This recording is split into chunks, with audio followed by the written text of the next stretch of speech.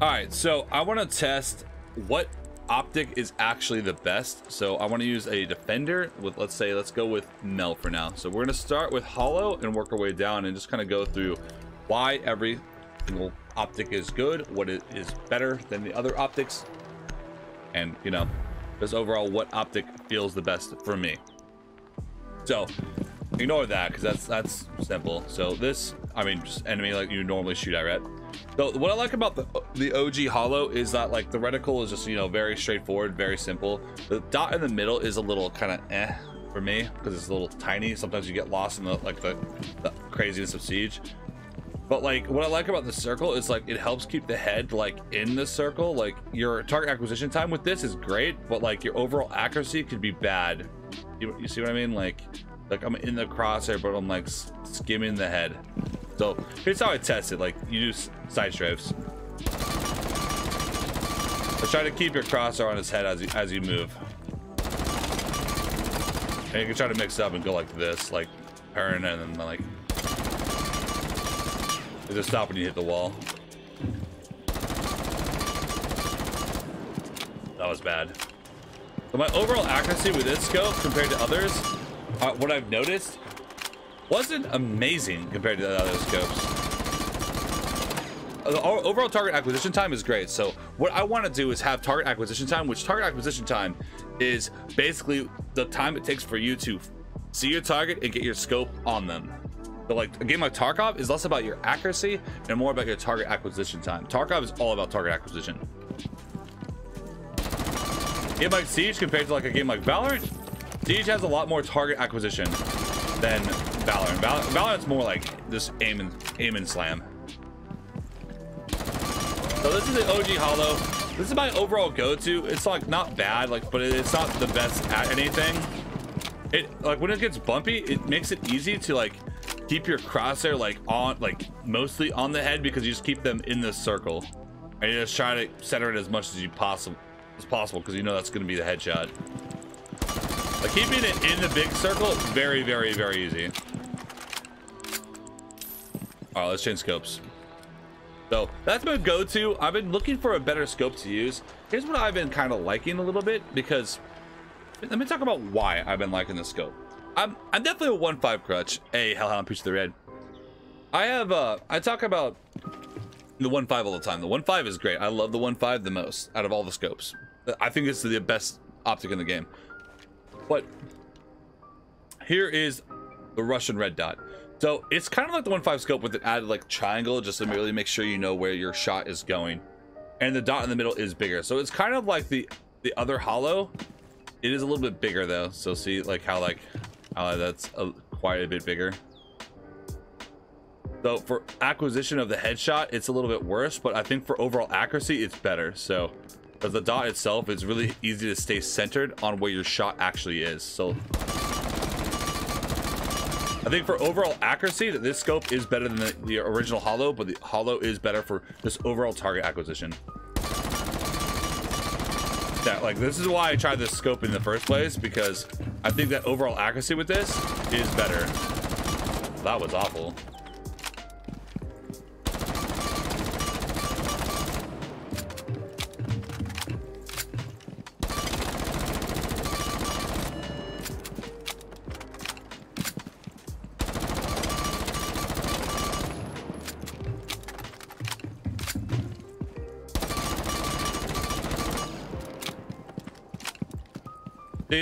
This I like it a lot because like if you just like lean in close, like low key, it becomes a 1.5. Like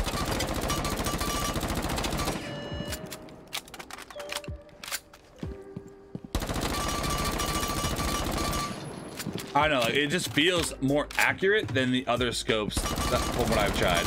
Well, not all the scopes, but we'll get to that. I feel like this is a good combination of target acquisition and accuracy overall. What I like is that all the scopes have a plus and a minus. So that's the scope I've been kind of messing with to try to get better at, because obviously it's not the one I'm used to. I'm used to the OG. So now we're going to try Hollow B. So let me, whoops. Now we're going to try Hollow B.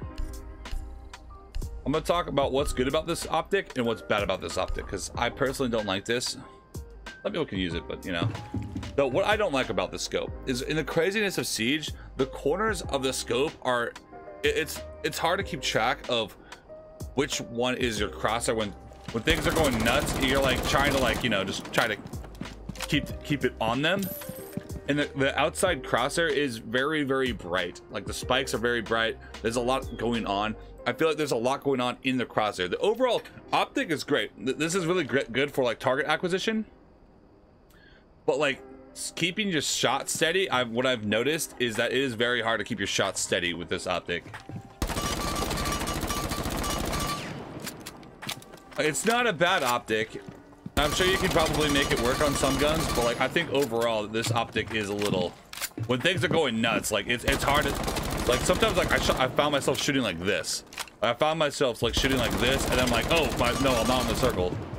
It's like I thought like I was in the circle because I was like shooting like this, or like I was shooting like that, or I was shooting like this, not getting headshots. It was hard to keep like actual pinpoint on him. So that's why I didn't enjoy that scope. Some people could use it, but like for my eyes, I just didn't enjoy it. So let me talk really quick about the red dot A. Why you probably shouldn't run this compared to the other red dot. This red dot, the peripheral aspects of this, I think it's kind of bad.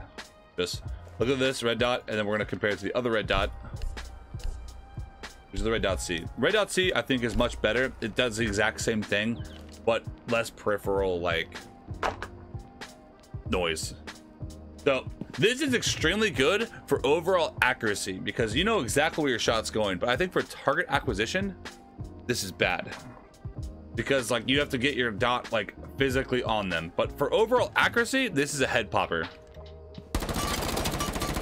because you know exactly where your shots go without any of the funny business.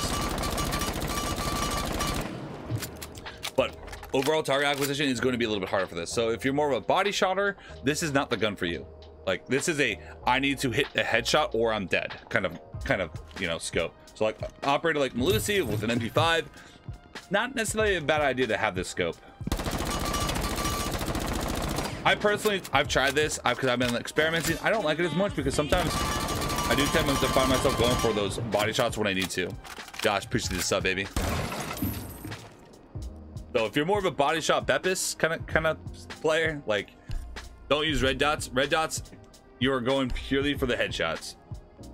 All right, let's go to the Hollow C. I see a lot of people run this. I get it. I get it because it's kind of like the red dot, but it helps with the target acquisition a little bit. Like look, like so like I know that like I have to be between the lines to like really be in for the headshot, right? So it makes it a little bit easier for the target acquisition. The one thing I don't like is like when it leans, it like skews. Like I don't know. I don't like the fact that the lines do that. But I like that like it helps with the target acquisition because you know you have to be between the lines, and then you worry about lining up the headshot with the dot. So when craziness to Siege, like you know you just have to like line up the dots, line up the lines, and then try to get the dot to connect as fast as you can. Boom. Lines throw me off too.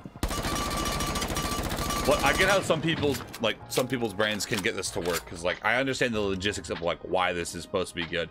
You get as fast as you can, get the head between the lines, and then try to get your dot on the head. So as fast as you can between, and then get your dot on the head. Next. So this one I don't like really at all, and I understand that some people might. I like to shoot at a specific target, but for some people they don't like shooting at a target. They want their visual of what they're shooting at completely clear. So like this is good, but I just feel like there's a lot going on in the reticle, so you need to really like turn down the opacity for this, otherwise you're not going to be able to tell what's going on. You turn down the opacity, you should be okay. But for me, I like my opacity very dark, so this is not the scope for me because obviously I can barely even see the dude while I'm aiming at him. But I mean, you can turn down the opacity very easily. Just, you know, I'd go like, let's say like 50. Even that I think is a lot, not enough with this scope. Let's try like 30. Yeah, so maybe like 30. Yeah, it's not bad. But you just have to have the right type of person to really get this to work. Like, none of these scopes are necessarily bad. It really depends on the person in like that wants to run it. You know, there's no such thing as about, because they're all the same magnification. It really is just if you plan on running it or not. I'm gonna go back to my normal opacity, which is I think about 80. So reflex, I mean, the thing that throws me off with the reflex is that I've used the hollow so long that it's not at the triangle, it's at the tip of the triangle. So like when I'm like this, that's not a headshot. It's at the tip of the triangle. So this is like the next best thing for like, I used to run reflex all the time. If you're like trying to like have a free target, but like you want to be centered very easily. So for target acquisition, this isn't great because it's like the red dot, and overall shot, like you have to be like a little bit lower than you'd be used to if you're used to hollows. So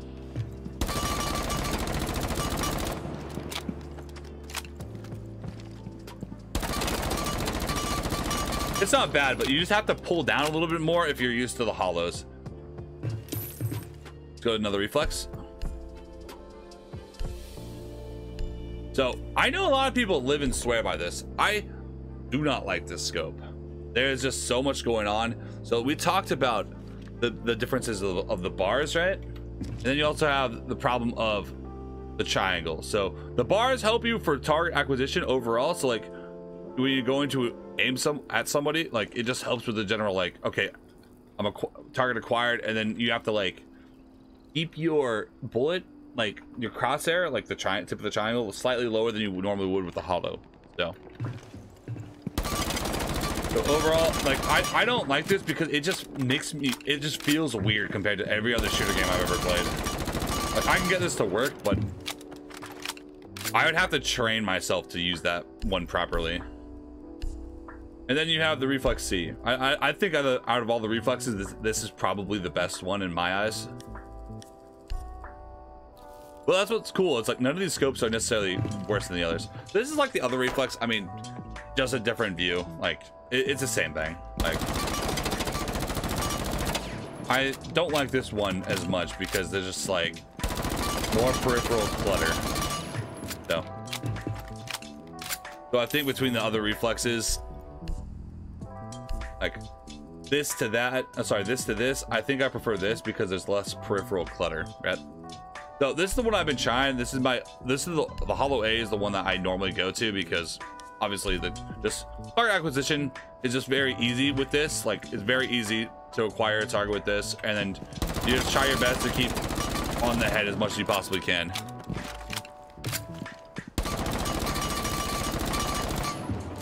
So this what I'm used to because I'm acquiring the targets a lot easier, but overall accuracy is a little bit lower. That's why I've been trying to get used to the red dot B. You've seen a couple people run this probably. Target acquisition is a little bit harder because the circle is bigger, but overall accuracy when you're aimed in is going to be a little bit better, like kind of like the 1.5 scope. So I can keep my centered on that shot in the middle a little bit easier because the triangle helps keep me focused on where I need to be. And I need to be at least somewhere in the circle if I'm going to hit a shot at all. So, all right, guys, that's all the optics, all the 1Xs in the game. That's my thoughts about them. Obviously, there's no like real up or down for any of the optics. Like you can run whatever optic you want. If it works for you, if you're getting kills, that optic's working for you. So don't stress over it too much. All right, guys. Till next time.